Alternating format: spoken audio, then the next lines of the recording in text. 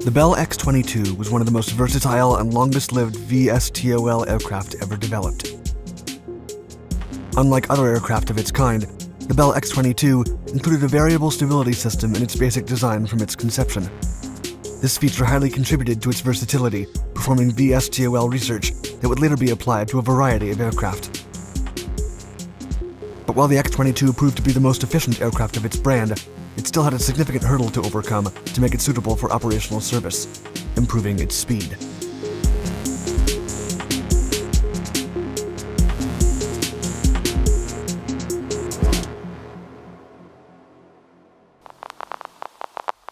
Development.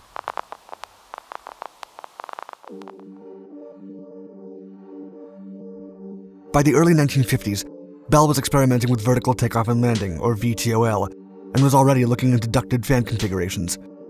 These propellers were open to the elements, but were nonetheless able to perform like jet engines.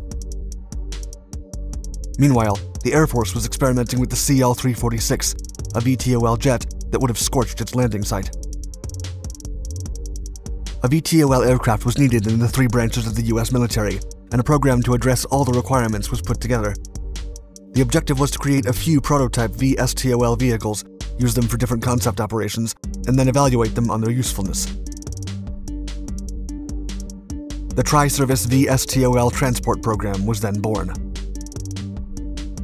The Air Force was highly interested in the tilt-wing concept, but the Navy had more specific problems due to shipboard compatibility. Studies showed that a dual tandem of ducted fans, unlike the previous Bell D-190, would allow for a shorter wingspan, and a model with 4 ducted fans was then developed. The ducts around the 4 propellers improved efficiency while providing safety for the personnel working in cramped flight decks.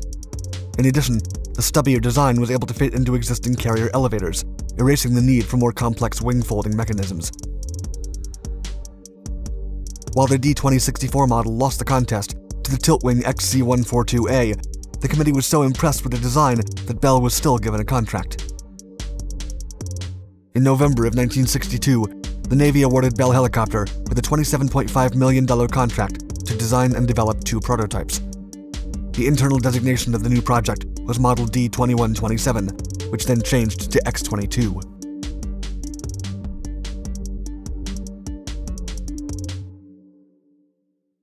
New features.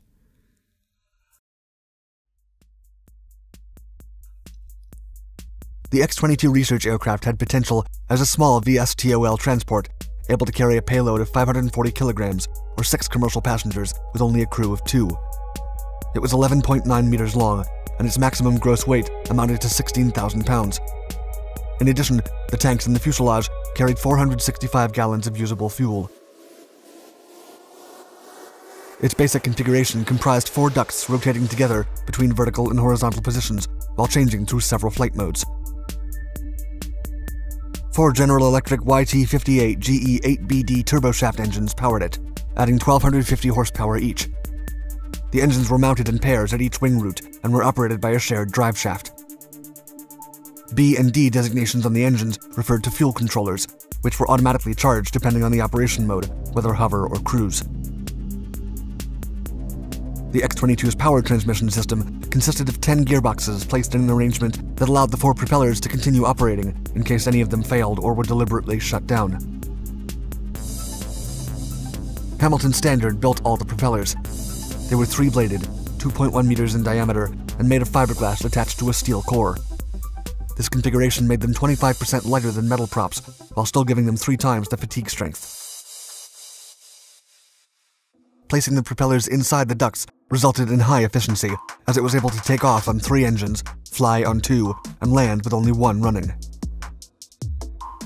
As the 4 propellers were operated from a shared drive shaft, they all turned at the same speed. While at high speed, a precise thrust control was obtained by varying the blade angle.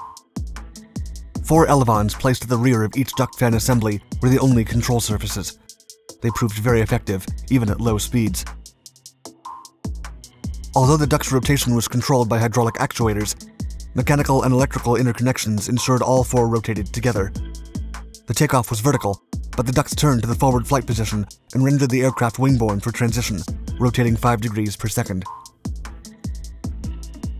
The ducts also doubled as wings for horizontal flight, an efficient mode similar to the canard design and quite advanced for the 1960s. Even though the X-22 had a vertical stabilizer, there was no rudder. The movement of the elevons and changes to the duct pitch made up for flight control. Horizontal flight control used a conventional control stick for pitch and roll, which moved the elevons differentially between front and rear for pitch and left and right for roll. Meanwhile, yaw was controlled by rudder pedals, which changed the propeller's blade angle for differential thrust. The pilot would use the control stick for pitch and bank motions while hovering. The inputs signaled the computer to command minute changes to the blade angles and vary thrust, thus tipping forward, aft, or sideways. Thrust forces off vertical position directed the airframe properly. Yaw was also controlled by the rudder pedals, but the computer now differentiated movements of the elevons between left and right. In addition, pilots could rotate ducts for additional assistance during hover. Flight controls included a variable stability system designed by the Calspan Corporation of Buffalo, then known as Cornell Aeronautical Laboratory. A separate computer modified basic airplane responses to match the characteristics of real or imagined testing aircraft. This process is known as an in-flight simulator. The system followed algorithms specially created for each test and programmed into the computer, producing control surface motions that could be specific to each aircraft being tested and different from those of the X-22. Adding variable stability to the design proved a significant challenge to Bell, especially as there could be no hysteresis in any of the flight controls.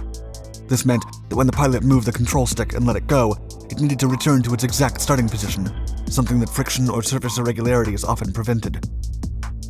Still, the engineers were able to account for all the Calspan specifications and assured the proper operation of the X-22. They also made sure that when operating the variable stability mode, the pilot in the left seat would have the same flight characteristics as the safety pilot in the right and be able to take control of the airframe at any given time.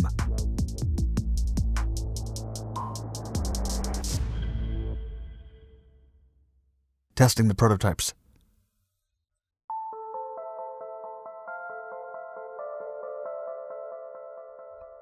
The first X-22, with tail number 1520, rolled out in May of 1965, followed by 50 hours of propulsion tests.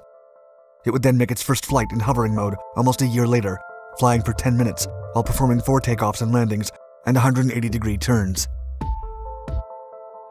The first prototype made a series of STOL takeoffs and landings to test the ducts at 30 degrees, but it was damaged beyond repair on August 8, 1966. It had flown for 3.2 hours during its 15th flight, 4 miles from the base at Niagara Falls Airport, when it had a dual hydraulic failure. During its first transition from wing-borne flight to vertical mode, the prototype was forced to land under high stress, and the fuselage broke in half. Fortunately, no one was harmed. The program was then delayed until the second prototype was ready. The second X-22, now with tail number 1521, flew in January of 1967. This aircraft served for years and was flown by test pilots from Bell and all branches of service. When testing was completed in January of 1971, the X-22 had completed 228 flights, 125 flight hours, 400 vertical takeoffs and landings, and over 200 STOLs. The aircraft could hover at 2,440 meters, reaching forward speeds of 507 kilometers per hour and a top speed of 370 kilometers per hour. The requirements called for a top speed of 525 kilometers per hour, rendering it a failure in this regard. In addition, its range was 716 kilometers, which was underwhelming even if it was capable of double the speed and about the same range as modern helicopters. The second prototype demonstrated adequate basic stability and an effortless vertical takeoff and landing, which was considered a success despite its less stable ground operation. Also, its hovering mode was smoother than most helicopters. The X-22 had an excellent response to pilot input, and its transitions required minimum pilot workload while in horizontal flight. Landing positions were also controlled with precision, and the stability augmentation system helped the pilot immensely. The aircraft was deemed easier to control than a conventional plane and more stable than a helicopter in hover mode, earning a reputation as the future of air travel.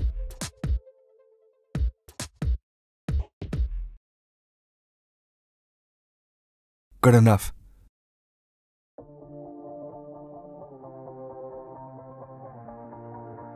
An attack military version and a flying boat were also developed, and at least 10 military and civilian models were lined up for development, but the X-22 never went into production. Every problem was eventually solved, but not satisfactorily enough for production. Thus, the aircraft was relegated for research purposes.